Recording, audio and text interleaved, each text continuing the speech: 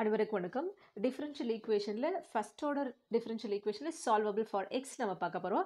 ஏற்கனவே solvable for B Y பார்த்துட்டு இப்போ எக்ஸ் பார்க்க போகிறோம். ஒய் பார்த்த மாதிரியே தான் எக்ஸும் உங்களுக்கு இது ஒர்க்கிங் ரூல் பார்த்தாலே உங்களுக்கு புரியும். So given equation F of X Y B, அதாவது எக்ஸ் ஒய் பி மட்டும் இருந்ததாலே அது ஆர்டினரி டிஃபரன்ஷியல் ஈக்குவேஷன். ஓகே, இதை நம்ம இப்போ சால்வபிள் ஃபார் எக்ஸ் வரும்போது X equal to in terms of ஒய்பியை எழுத முடியும்னு அர்த்தம். நம்மளால ஈஸியாக எழுத முடியும். அந்த மாதிரி எழுத முடிஞ்சிச்சுன்னா solvable for y ல differentiate with respect to x பண்ணோம் இல்லையா, இங்க solvable for x ல differentiate with respect to y பண்ணணும். அப்ப x y பொறுத்து differentiate பண்ணா dx by dy வரும். right hand side differentiate பண்ணும்போது என்னென்ன terms வரும்னா y வரும், p வரும். p y பொறுத்து differentiate பண்ணும்போது dp by dy நம்ம எழுதுவோம். இப்போ இந்த யூனிட்ல ஃபுல்லாவே நம்ம என்னென்ன எடுத்துருப்போம்னா dy by dx, அதாவது ஃபர்ஸ்ட் ஆர்டர் டெரிவேட்டிவ் தான் நம்ம p ன்னு எடுத்துருப்போம். அப்போ இங்க dx by dy வரும்போது 1 by p ன்னு வரும். ஓகே, இப்போ இதனோட சொல்யூஷன் நம்ம பார்க்க போறோம். ஜெனரலா சொல்யூஷன் வந்து ஃபர்ஸ்ட் யூனிட்ல நம்ம போட்டிருப்போம் இல்லையா, ஃபர்ஸ்ட் ஆர்டர் ஈக்குவேஷன் எப்படி சால்வ் பண்ணுறதுன்னு நம்ம நிறைய மெத்தட் பார்த்துருப்போம். அதில் எது இதுக்கு அப்ளிகபிளாக இருக்கோ அதை நம்ம பண்ண போகிறோம். ஏன்னா இதில் பார்த்தீங்கன்னா ஒய் பின்ற 2 வேரியபிள் மட்டும்தான் இருக்கும். ஸோ இதனோட சொல்யூஷன் என்ன ஃபார்மேட்டில் இருக்குன்னா ஒய் இருக்கும், பி இருக்கும், ஒரு ஆர்பிட்ரரி கான்ஸ்டன்ட் இருக்கும். ஸோ அதை தான் இங்கே எழுதியிருக்கு. இந்த சொல்யூஷன் 2வையும் கிவன் ஈக்குவேஷனை 1ன்னு வச்சு ரீரைட் பண்ணியிருக்கு இல்லையா, இந்த 2 ஈக்குவேஷனை யூஸ் பண்ணி பிஏ எலிமினேட் பண்ணால் கிடைக்கிறதா நமக்கு ஜென்ரல் சொல்யூஷன்.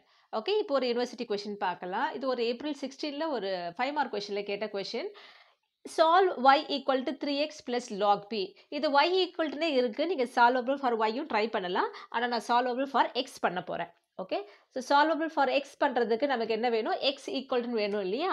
3x மட்டும் ரைட்ல வச்சுன்னா ரிமைனிங் லெஃப்ட் கொண்டு வந்துட்டு நமக்கு என்ன வரும், y minus log p வரும். ஸோ அப்போ 3x equal to y minus log p. Left right interchange பண்ணி எழுதியிருக்கேன். So this implies x equal to நமக்கு என்ன கிடைக்கும், மொத்தமாக பை 3ன்னு இருக்கும் இல்லையா, அப்போ 1/3 into y minus lock B. இதை நான் ஈக்குவேஷன் 1 நான் எடுத்துக்கிறேன்.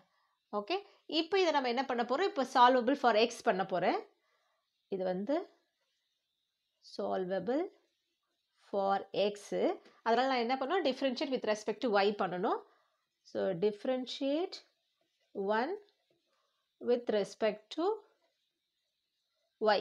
இப்போ எக்ஸை ஒய்யை பொறுத்து டிஃப்ரென்ஷியேட் பண்ணுற நோட்டேஷன் நம்ம என்ன எழுதுவோம், dx by dyன்னு எழுதுவோம். 1/3ன்றது வந்து கான்ஸ்டன்ட் ப்ராடக்ட்ல இருக்குது, அது ஆக்சிட்டிஸ் அப்படியே வச்சுப்போம்.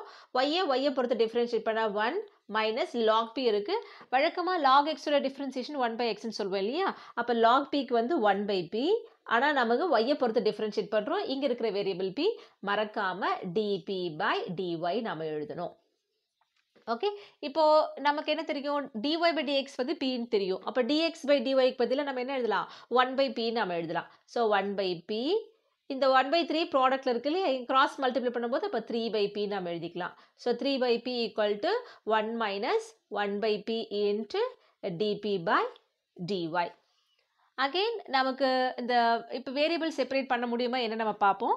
அதுக்கு வேரியபிள் செப்பரேட் பண்ணுறதுக்கு முன்னாடி ஃபர்ஸ்டோட டெரிவேட்டிவ் என்ன இருக்குது, dp by dy இருக்குது. இதை நம்ம பாசிட்டிவாக வச்சுக்கலாம். ஸோ இந்த டேர்மை லெஃப்ட்டுக்கு கொண்டு வந்துடுறேன். அப்போ 3/pயை ரைட்டு கொண்டு போயிடுறேன். ஸோ அப்போ நமக்கு என்னவா மாறும்னு பாருங்கள், 1/p dp by dy equal to 1 minus 3/pன்ட்டு வரும். இந்த பை பி இருக்கு இல்லையா, நமக்கு இந்த பி வேண்டாம். So multiply by be on both side பண்ணுறேன். அப்போ நமக்கு இது என்னவா மாறும், இந்த மல்டிப்ளை பை பி பண்ணும்போது இது கேன்சல் ஆகிடும். இங்கே இருக்கும்போது dp by dy இருக்கும், இங்கே p வரும் மல்டிபிள் பண்ணும்போது, மைனஸ் p பை கேன்சல் ஆகிட்டு இங்கே 3 வரும். ஓகே, இப்போ இங்கே வேரியபிள் செப்பரேட் பண்ணுறதுக்கு முன்னாடி இதை பார்த்தோன்னே உங்களுக்கு என்ன தெரியும், ஃபர்ஸ்டோட லீனியர் டிஃபரன்ஷியல் ஈக்குவேஷன் ஃபார்மேட்டில் இருக்குன்னு நமக்கு தெரியும். வழக்கமாக நம்ம என்ன பார்த்துருப்போம், ஃபர்ஸ்டோட லீனியர் டிஃபரன்ஷியல் ஈக்குவேஷன்னா இதுதான் நம்ம பார்த்துருப்போம், dy by dx plus py equal to q அப்படின்னு பார்த்துருப்போம். இது வந்து டிஃபரன்ஷியல் ஈக்குவேஷன் இன் y. ஓகே, இங்கே p and q வந்து ஃபங்க்ஷன் ஆஃப் எக்ஸை இருக்கும்பொழுது ஃபர்ஸ்ட் யூனிட்ல பார்த்துருக்கோம். இந்த இடத்துல இன்டகிரேட்டிங் ஃபேக்டர் என்ன சொல்லுவோம், அதாவது dy by dxனா y வந்து டிபெண்டன்ட் வேரியபிள், எக்ஸ் வந்து இண்டிபெண்டன்ட் வேரியபிள். அப்போ சொல்யூஷன் y அப்படி தான் நமக்கு கிடைக்கணும். அப்போ இன்டகிரேட்டிங் ஃபேக்டர் நமக்கு என்ன கிடைக்குன்னா e பவர் இன்டகிரல், இந்த y கூட ப்ராடக்ட்ல என்ன இருக்கோ அதை எழுதிட்டு dx நம்ம போடுவோம். இது இன்டகிரேட்டிங் ஃபேக்டர். அப்போ சொல்யூஷன் நமக்கு என்ன கிடைக்கும், y into integrating factor equal to integral q times integrating factor dx plus c கிடைக்கும். இப்போ இந்த இடத்துல இந்த ஈக்குவேஷன் நமக்கு என்னவா வருது அப்படின்னா, இப்போ dp by dy ஃபர்ஸ்டோட டிஃபரன்ஷியல், அப்போ dy by dxக்கு பதிலாக இங்கே dp by dy இருக்கு. இங்கே y இருக்குன்னா அடுத்து நமக்கு dy by dx இருக்குன்னா இங்கே y டேர்ம் வேணும் இல்லையா, dp by dy இங்கே நமக்கு p டேர்ம் வேணும். ஸோ p மட்டும் லெஃப்ட் கொண்டு வந்துடுறேன். So dp by dy minus p equal to minus 3. So இது ரெண்டுத்தையும் கம்பேர் பண்ணி பாருங்க. இது வந்து நம்ம டிஃபரன்ஷியல் ஈக்குவேஷன் இன் y சொல்லுவோம். இது வந்து லீனியர் டிஃபரன்ஷியல் ஈக்குவேஷன் இன் p.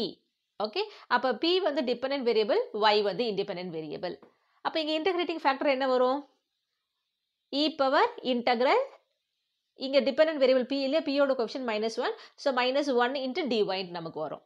ஓகே, ஸோ இது பியில் இருக்கிற differential equation, first order linear differential equation. இங்கே integrating factor equal to e power integral, இதனோட கோஎஃபிஷியன்ட் -1 இல்லையா, -1, டிபெண்டன்ட் வேரியபிள் வந்து y, அப்போ y பொறுத்து நம்ம இன்டகிரேட் பண்ணுறோம். ஓகே, மைனஸ் dy இன்டகிரேட் பண்ணால் -y தான் வரும். ஸோ இன்டகிரேட்டிங் ஃபேக்டர் வந்து e power -y. The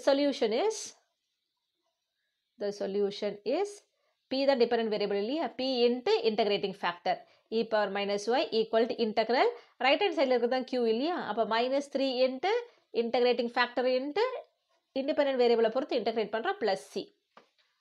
okay, again இது ஃபர்ஸ்ட் யூனிட் தான், இங்கே டிபெண்டன்ட் இண்டிபெண்டன்ட் வேரியபிள் மட்டும் தான் சேஞ்ச் ஆகுது, பார்த்துக்கணும். ஓகேவா, ஸோ இது வந்து p e பவர் -y இருக்கும்.